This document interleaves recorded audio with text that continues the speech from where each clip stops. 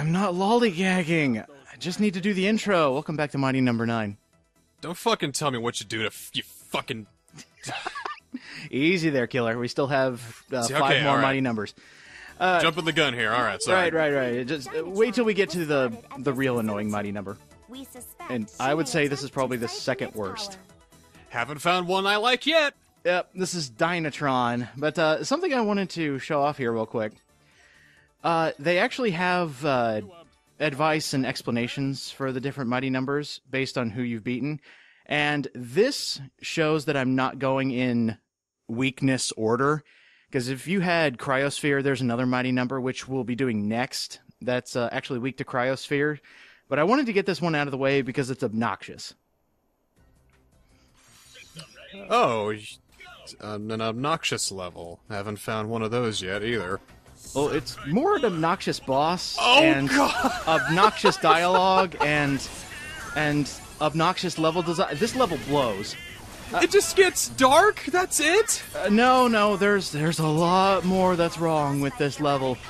But yeah, that's one of the smaller gimmicks is that the power keeps flickering, keeps going in and out. So yeah, that's kind of annoying, but it's not a deal breaker. Well, apparently for no fucking reason. It just seems to be going off for a few seconds just to say, haha, now it's dark. I mean, there's no gameplay aspect to it. Donkey Kong Country did this better! Well, yeah, there is an explanation. Mighty Number 3, Dynatron is messing with the power plant. That's the reason it's going dark and coming back. So, story-wise, there is a reason. Doesn't make this level any more fun, especially when we get to the part that took me ages to figure out. I actually got a game over my first time because I couldn't figure out what the game wanted me to do. But, oh yeah, and this is kind of a trap. You kind of have to do the old Mega Man trick where you have to go to the very edge of the platform and then jump, or else you're going in the pit and dying. For fuck's sake. And that was an extra life. That's what makes it hilarious. So they want you to go down there and know how to do the Mega Man trick in order, or otherwise you just waste the life you got. So we're going back to the beginning. Oh my. That makes me upset. You could have fixed this whole goddamn thing and saved so much. And even with this death, you're still going to be beating the credits with record time. But just one switch to make one platform appear would have fixed the whole damn thing.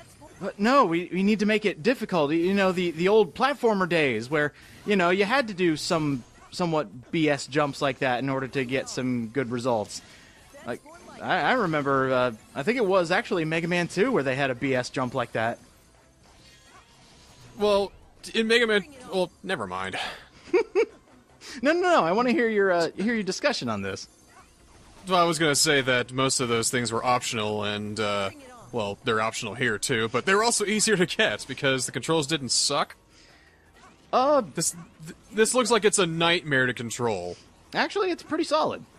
That's the one thing I'll give Mighty Number 9. It actually controls. In terms of ledge detection, I mean. Oh, well, yeah, that's not good. And there are a couple points that it made me really mad because the input did not work 100% of the time. Oh, and here's another reason I really hate this level.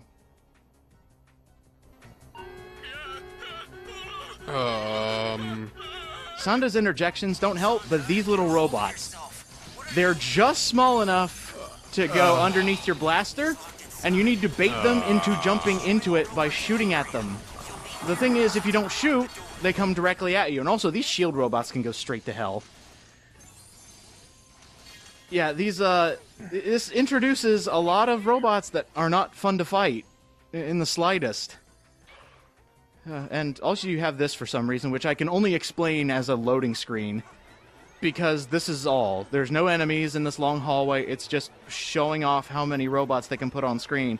And even then, there's still a little chug in the system. Yeah, it's just a long hallway. Nothing happens. Why? That was that entire segment. I have no idea why that's there. That's why I think it's honestly a loading screen. As far as I know, I don't think any Mega Man game ever did that. I mean, probably for a little bit of stylistic flair, maybe in a Wily Castle right before the final boss, but never in the middle of a regular stage. And never that long, and never, like, nothing, you know? Mm-hmm. That was nothing! I mean, oh, look, there's enemies on the screen, and we kind of figured that out already, but... Could So- you at least add some gameplay to it? Hey, right here is the point where I start to extremely hate this stage, when they introduce giant insta-death saw blades. There aren't too many in this stage, but what they have you do to teach you a brand new mechanic that you may or may not have known existed is actually right here in this little segment. You see all these saw blades and you're going, okay, I gotta go near those, right? Sure. But what they're going to teach you here soon is the art of different angle dashes. The cell dash that you have there, you're always seeing me doing. Yeah, you can do that. Oh no! You can do that at different perspectives. Right here, they want you to do a downward one, where you have to actually press down. Yeah, they want you to do a crouch dash. They don't tell you how to do it. You have to look up and try to figure out yourself how to do it, which in some aspect I appreciate. But it took me forever to figure out that you need to hold down while pushing the dash button, and that makes you go lower to the ground. What the fuck? Nice loading What screen there. the fuck? It's mean. It's a very What? mean thing to put in the middle of a level where you can actually spend all your lives trying to figure this out. And by the way, I went through that guy without the cell activating. This is a this is a not very well made level if I haven't mentioned it. Hey, I'm gonna take one more page from Mega Man's book and say, when you're introducing a new control aspect, it's good to do it in a fashion that doesn't kill the player instantly and they can go all the way back to the beginning. Like, remember when the disappearing blocks first appeared in Mega Man? The first section, there was like a floor, so if you fell, you could just get back up and try again until you figured it out. And then once you clear that, they take the floor away and say, alright, now you're ready. Yeah, I honestly wish there was one room, just one room devoted to the smaller platform where you learn the crouch dash, and then they brought you to this room. That would have made this entire thing, like, solved and done with. There you go, you did a good. But they throw you to the dogs with this new mechanic that you may or may not have known existed yet, and then it just gives you that little flavor text saying, oh yeah, you need to use a crouch dash. How do you do it? Fuck you. Oh, and there's very little room for error, as you've been able to see. How the fuck did you... What? It's not nice, it's not nice. That's horrible. It's mean-spirited, I'll give it that. Like, I wouldn't wish that on my worst enemy, and yet here's my best friend doing it, and... I feel assaulted. You feel assaulted? Personally, like, emotionally assaulted, because... I mean, you're the one who has to file the charge for assault in the first place. Well, I mean, yeah, there's going to be a day in court where Mighty Number 9 tries to plead the case. Oh, look, Mighty Number 3 showed up in the dialogue. She's fun. Her gimmick is, because she has to deal with electricity, a lot of her sentences end with Z's. A lot of her words, I should say, end with Z's. Because electricity. It's shocking, I know. Oh, hey, we're there. Time to fight Mighty Number 3. Oh, I don't even have any puns for this. It's electric. I won't offer any resistance. There you go. I will just sit here and meditate. Om. Om. You'd be a great conductor for yoga. I'm sorry. Sorry, I had to try to get one. Because I'm going to need some meditation because this fight blows. Blows. It was tons of Z's. Yeah, it wasn't funny when fucking, the Pokédex did in Pokemon Sun and Moon. It's not funny now. Oh, God, Rotom Dex. All right, so with Dynatron... That's what it was. I thought it would be a lot easier to use Cryosphere's power, because Cryosphere's power is actually really awesome, where you cover the enemy in ice, and they constantly get hurt as they have that ice on them. So here's Dynatron's special attack, where any of those little power charges she has on the ground becomes a place where she can hit you. Did it look like that it was completely locked onto you as well? There was one on me. She can actually okay. stick you with those, and you have to, like, wiggle the control stick, press A bunch to get it off you, and I didn't realize I had one on me. So, yeah, that was my bad. I completely missed that she stuck me with one. Well, thinking Beck is made of metal, so I figure that he's just fucking doomed here. Yeah, this should be an unwinnable fight, to be extremely honest. Like, basically, I just have to walk in the room, zap, dead. It fries your circuits, overloads your servers. Beck, what happened? Professor, you didn't give me a coating of electric proof. Yeah, come to think about it, shouldn't Magnet Man be the most dangerous thing in this world? Seriously! If they were to go back to, like, the different men, robot masters, I guess, Magnet Man should win every single fight. Uh-oh.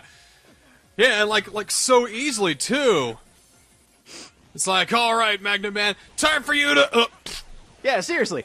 All he has to do is, like, hold out his hand, put it to the ground, and all of a sudden Mega Man's face down in the dirt. Not only that, but, you know, Rock's dead, Roll's dead, Proto Man's dead, all the other Robot Masters are dead, and you know what, even Magnet Man's dead. Yeah, he would probably take himself out, unless there's a way to do, like reverse magnetism? I don't know. Maybe he has, like, 2 minus magnets. That's how you get a spin-off out of Mega Man and 30-Second Hero.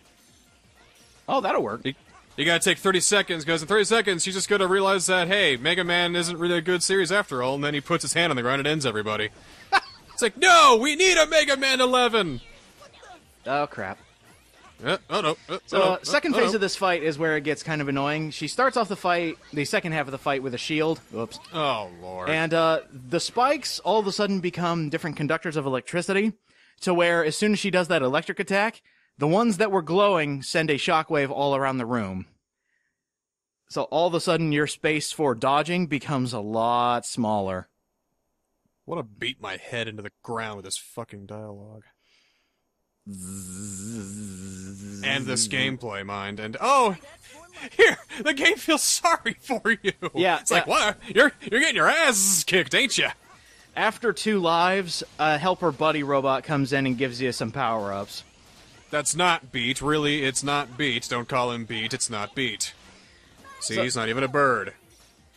So I will say the main thing you want to do with this fight is basically bait her to where all the different pins go into one side of the room. That way you can just go to the safe side and hope she doesn't go to the side you need. And then you'll be good. Oh yeah, and then there's this. Up. Then there's this. Shut up. Uh-oh. Yeah, you need to take out all those different force fields, otherwise you can't hit her. And the ice actually does work wonders here, because you can deal damage to all these different protectors, and eventually they'll just break on their own. So at that point it just becomes a war of attrition, I guess. Oh, this blows. And there's no safe spot for me, because there's points all over the place. Well, that's just great. I'm so glad that this game is so balanced and fair. Well, wait, that's a challenge, right? When the game just takes away all your pieces and says, alright, now I win, you lose a turn. Honestly, if I came in here with Dynatron's power, this fight would have been over immediately. Actually, because I already know for a fact I'm not winning this fight based on the placement here, and boom, there I go.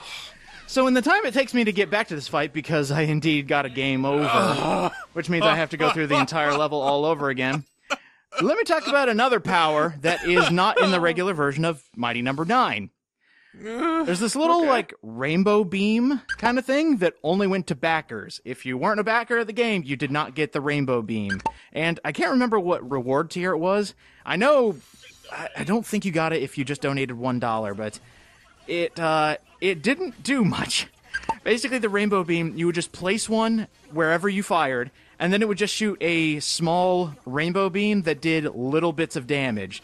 So, in a sense, it's kind of like Cryosphere's weapon, except you can place it wherever you want. You don't actually have to hit the target in order to deal damage. So, thanks for the notion, but in hindsight, it really didn't do much. It wasn't that helpful of a move. And I really hate it when developers do that. It goes over the haves and have-nots, where I got this awesome rainbow beam and you don't. Oh, shit! Damn it! Oh, that's what I was gonna get. say that the rainbow beam was better than nothing, but you know. By the way, that folly was because I kept going through that robot. That is the only robot I have found where you can just go straight through him when trying to do the cell dash, and it just doesn't hit. It does not register half the time. So this game is just programmed in really shittily, too, so it's just a lot of things going wrong. And that helper robot looks like the blue virus from Dr. Mario. A little bit, I can see it. And she's wearing a Charlie Brown dress. Ah! Oh. Maybe can we just have Sanda's dialogue be wah wah wah wah wah? Can it all be that? It pretty much is too. Damn it! Hold on. It's like different horns being like, you know, we got Beck going wah, wah, wah, wah, wah, wah, wah, and then you got Dr. Sun going wah, wah, wah, wah, wah, wah, wah. Then it just becomes a Banjo-Kazooie game. But we're already getting ukulele. We're already getting our Banjo-Kazooie inspired Kickstarter game. That is true. Hopefully be I can't a lot wait for better. that. I honestly can't wait for that. Even though I can't stand Banjo-Kazooie, ukulele is a game I can get behind. Even though it's pretty much the exact same game. Yeah, because you hate collectathons, don't you? No, I love collectathons, and that's the problem. There's a bunch of bullshit in Banjo-Kazooie. How bad did Donkey Kong 64 hurt you? I actually 100%ed that game. You are an insane bastard! Oh, I love that game. I love getting 100% in that. It felt gratifying and not bullshit. I do too, but having 5 different types of bananas for all the Kongs is hard. And that was back before the internet, too. So, but before I had access to the internet, I should say. I tell you, having it on the... Oh, fuck off! Shit. That's unavoidable! There we go. Come on. Having it on the Virtual Console, though, really helps, because if you fuck up a minigame, you can just, try again! I will say the one thing that killed me as a kid, there's nothing interesting happening, so I can talk about this, is the old-fashioned Mario. I think I was like 10, close to 13 when I was trying to 100% Donkey Kong 64. The old-fashioned Donkey Kong arcade machine got me every time because I couldn't figure out in my young mind that I could die from fall damage. That easily, I should say. You know, I had the same problem because the Donkey Kong I grew up with was Donkey Kong 94 for the Game Boy, which had flips and kicks and what's and all that. And going back to the NES version, I just couldn't get past 75 meters. Was that NES or arcade? And, well, they're kind of the same. NES/arcade. Right. Okay. By the way, I should say Dynatron's weapon is the most useless out of all the mighty number powers. So not only do you have an obnoxious level with an obnoxious boss, you also have an absolutely useless weapon. I think I've only found like one use for it, and that's mainly just clean up crew. That's a Pyrrhic victory if I ever seen one. Oh, we got plot. So think about this. There's a virus kind of thing going around, okay? Any robot that was powered on was infected. Beck and Call do not have the virus because they weren't on.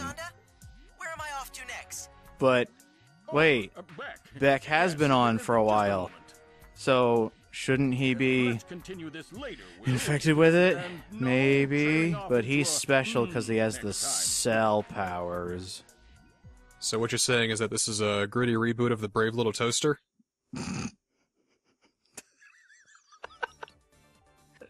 Don't destroy my childhood, please.